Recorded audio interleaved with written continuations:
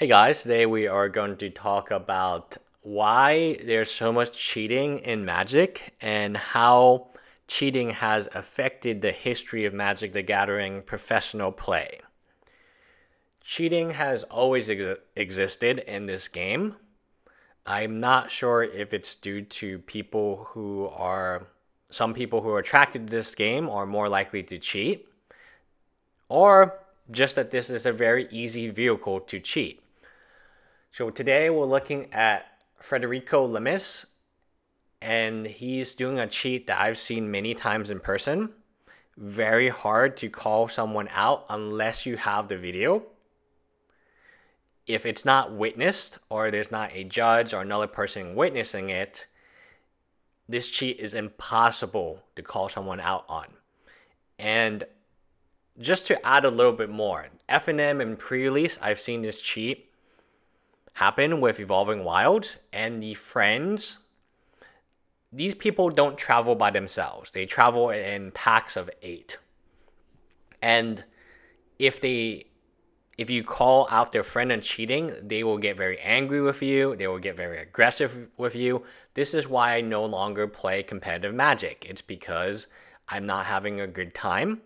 And there's so many other things I would rather do in my time, including play casual Magic, than be involved in cheating. And to a lesser extent, people are trading a lot of counterfeits where I live, and I don't trade cards at all anymore. It's not worth my time to deal with it. Cheating has been part of Magic forever. I remember when I was really getting into competitive Magic, the number one deck was Prosperous Bloom, and it was a combo deck. Well, there was a Magic Pro, and he would pull off the combo almost every time. So I was like, wow, this is the most powerful deck in Magic history. Let me make the deck and then I can beat all my friends. But the combo never happened. Like, it just took forever, right? I was like, what's going on? Like, I'm playing the same exact deck. Well, it turns out this Magic Pro had cards in his lap, cards in his sleeve, just cards everywhere, extra copies of it. And he won time and time again. Now, the Magic mechanics are very similar. You would figure, that was a long time ago. That couldn't possibly happen today with cameras. Well, Amulet Bloom, a recent modern deck, was the same exact cards in lap cheat. You put extra cards in your lap, put your extra cards in your sideboard, and then when you pick it up, you already have your hand. This is both fascinating and very scary that through Magic history, the cheating never really got better. This type of cheating that we're seeing from Federico, the Misty Rainforest into a tutor, and when he gets caught, take a very quick look at this. His opponent knows what he's doing, and he catches him. He's pretending that he's really interested in the library. He's going to pretend that he's really interested in how many cards his opponent has. And look at this. Touch. Give me a card count. I'm trying to distract you. Oh, I got my card. The card's in the front. Look what card he puts back. He puts the first one in the back. He does not put the same card he just drew by cheating. He tutors. And that is crazy. That is crazy. Imagine how many times this guy has to do this to develop it so smoothly, to develop it even past the first cheat. There's a second cheat, and he gets the card he wants. This is the history of Magic the Gathering as I have known it. Pro players, they cheat. Jared, there's pictures of all these pro champions with trophies and Alex Bacchini's or checks, Power 9. They're still out there. They already got the money. They already got the Power 9. They were able to keep everything. They were cheating you. That's who was losing. If you ask who was losing money, they didn't hurt anyone by cheating. It was you. Maybe they didn't cheat you directly, but they cheated everyone in that room. And that's what people don't get. People idolize pros. People think Alex Bacchini is amazing because he's so good at cheating. People want heroes. But these heroes are Magic the Gathering players. They're not firefighters, they're not teachers, they're not Elon Musk. I'm a big fan of Elon. They're not Steve Jobs. These people are just Magic players. And that's where it is. That's when you get Frank. Remember Frank? I can't mention his last name, otherwise he's going to take down this video. But Frank is this creepy dude who's dating Melissa, who was the Omi Magic top 8 Pro Tour female. And they were, quote, a power couple. And then he was cheating on her, just messages after messages after messages, because he was an MTG celebrity. My gosh. If I had to choose what I would be a celebrity doing, the last thing I would choose is being a Magic the Gathering celebrity. The very last.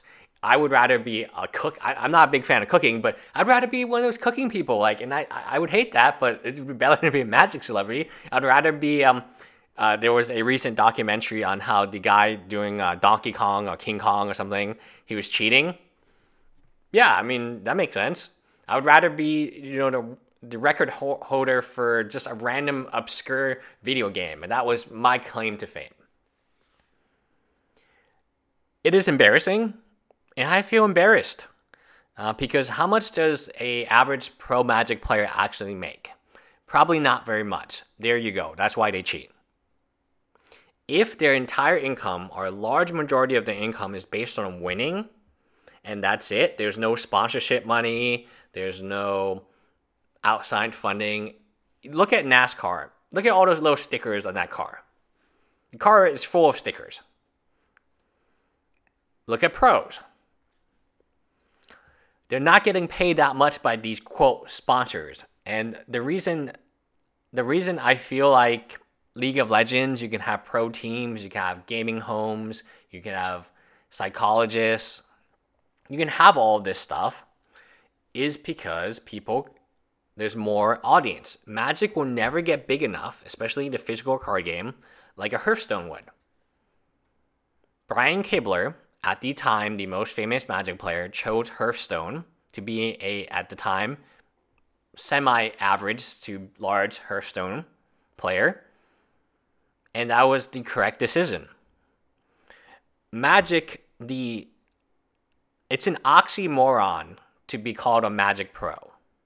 To become a professional anything. Name me a pro chess player or a pro basketball player who does not make quite a bit of money. 6 figures, right? That's not even asking very much. Even the scrubs in the NBA, I think make, what's the salary minimal salary? I think in NFL it's like 300, 400,000 a year. It is fascinating to me that the system is set up so you have to cheat. Because all your winnings, all your money... I mean, look at this guy's t-shirt. Do you think he's sponsored? Look at his sleeves. Does he look like he's sponsored? Look at his hair. Does he look like he's sponsored by Rogaine? Like, seriously. Is he sponsored by Taco Bell? Taco Bell wouldn't want this guy as a sponsor. Like, my point being is very simple. Oh, so I can like how the sweat. Oh, it's just so gross. I'm just grossed out watching this video. Imagine if it was in person. Is he sponsored by that keychain that he's wearing? What is that? Is that like a medicine pill that he needs to take? Okay, regardless, I'm going off topic now. The reason Magic pros cheat is because they have to make money. It's very simple. It's money. Imagine if I put you in a scenario and I force you to be a Magic pro player, but I'm not going to give you any sponsor money. You're not going to write content, or if you write content for me, I'm going to pay you $10 to $15 an article. That's less than I pay my content writers, for God's sake. Like, it's terrible. But that's how much PicoTrade was paying. It was paying $15 in Pico points, which when you divide by 4 is currently like $6. No, less. $4? Yeah, $4 is what you get per article. So the only way for you to, even if you have to cheat on camera, you have to do it to feed yourself. You have to feed your tummy, and you have to feed your pride. Magic the Gathering is not about who's the best player. I've always believed this. Even when I was very young, I grew up with Mike Long and Mark Justice. Every time they were in that Inquest magazine that I would get once a month. And I would read about how awesome they would be. And then I would make the same deck, and they wouldn't operate the same. It's because I'm not Misty Rainforesting or fetching for Tutor fetching, right? Imagine the card, and we call it Misty Vampiric Tutor. It's a land. It comes in play untapped. You can tap it at any time you want. You can search for a land, and then when searching for land, you search for another card and you put it on top of your deck. Vampiric Tutor, considered one of the most powerful cards in Magic history, is 1 black, and you have to sacrifice 2 life. So you're giving up tempo, and it doesn't give you a land.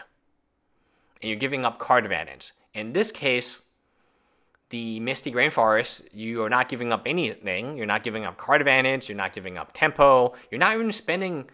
It's free. Like, everything's free. And you get to tutor for the card that you want. So every Misty Rainforest, every fetch land you own now, is now a Vampiric Tutor, in addition to being a land. So could you beat someone like... Imagine playing a game against someone like this. And for you, a Misty Rainforest is just a Misty Rainforest. But for the pro Magic players, a Misty Rainforest has Vampiric Tutor attached to it that costs no mana. Who would win?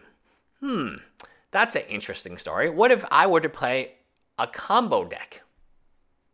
You don't think that would help me? That all my Misty Rainforests, all my fetch lands are tutors that I don't need to pay? Fascinating. So my point is very simple. Magic pros are not people to look up towards.